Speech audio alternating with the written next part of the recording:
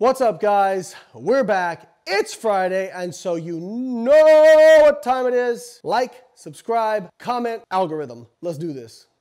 So this week, I'm not going to enjoy, and I know I'm going to get a lot of shit for saying this, but we have Jordan Peterson on What the Fitness, and I actually mostly like Jordan Peterson and what he says. I don't really get a lot of the controversy around the guy. A lot of the stuff I've seen him put out is actually pretty positive, and I like a lot of it. But when he starts talking about diet and nutrition, then it's when we're going to have problems. Understanding that I actually like quite a bit of what he says philosophy-wise, I was not a fan of this. Let's see what he has to say. And this is on the Lion Diet Instagram. The Lion Diet is from his daughter. I got into a Twitter, I guess spat with her is the best way to describe it, because she was advocating for, it was either red meat consumption or raw red meat consumption for like little infants. And I kind of like asked for her evidence, and her response was, we should have our kids race and see who wins. Anyways, here's the video. Dietary recommendation to prioritize carbohydrates produced a veritable epidemic of obesity and diabetes, resulting in what has been deemed by reliable researchers as one of the worst public health disasters of all time, dooming almost the entire Western population to a lifetime of catastrophic chronic health problems. Remember what happened the last time that government agencies applied their tender mercy to determining what the people they serve should consume? We were offered the much vaunted food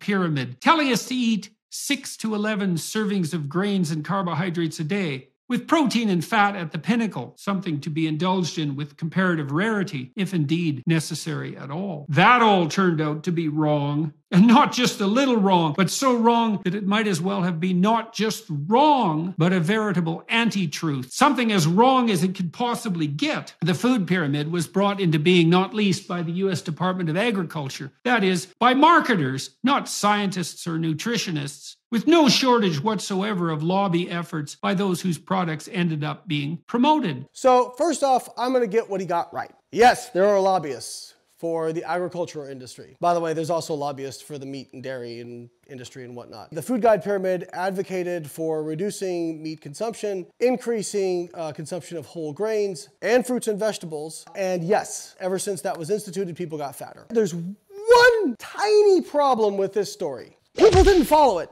Yes, they ate more carbohydrates. Yes, they ate more grains. They also ate more sugar, more total calories, more fats. They didn't increase their level of exercise. They did not increase fruit and vegetable consumption. In fact, I think it's gone down. This idea that we like followed the food guide pyramid, yeah, we followed the one thing, which was increased consumption of grains. And then we obliterated everything else off that. I mean, I think you could argue that actually meat consumption's gone up too, but I'd have to totally check on that. It certainly didn't go down. And I'm not advocating for reducing meat consumption. I think that meat is a high quality protein source. We've talked many times about it. I'm a protein guy. And so yes, I also agree that the food guide pyramid saying that protein should be a smaller amount of your daily intake, I think that was a mistake. But again, people didn't follow the food guide pyramid. It also said exercise more, eat less calories, minimize sugar, minimize added oils. People didn't do that. In fact, in the last 50 years, I believe the #1 source of calories is added fats. This is the problem with people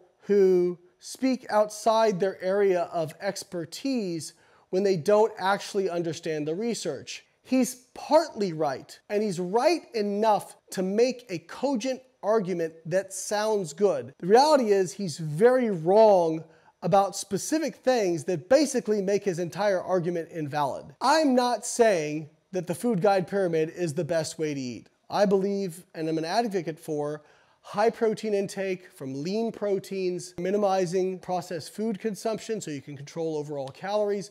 I'm an advocate for exercising more. The problem is we have teams now in nutrition, and it's not about getting out the right information. It's about my team winning. It's almost like politics now. So whenever a study comes out, people don't look at it and go, let's read that open-minded and see what the data actually says and try to get the right answer. They look at it, and if they perceive it as a threat to their team, they're going to debunk it before they've even read it. I'm not saying I don't have bias. Of course I do. I'm a human being. But when I go into looking at any study, I go into it in the back of my mind saying, it is possible that what I believe to be true is not true. And I need to question even the most fundamental things that I hold true in terms of my beliefs or hypotheses or conclusions based on the current data. If I have a very strong opinion about the data based on decades of research, I am not just going to flip-flop that opinion based on one study. It's going to take a lot of studies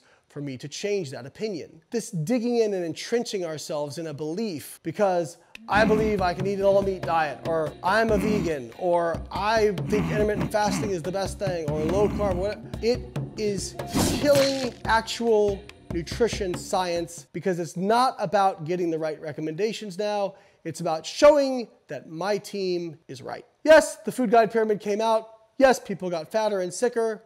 No, they did not actually follow it.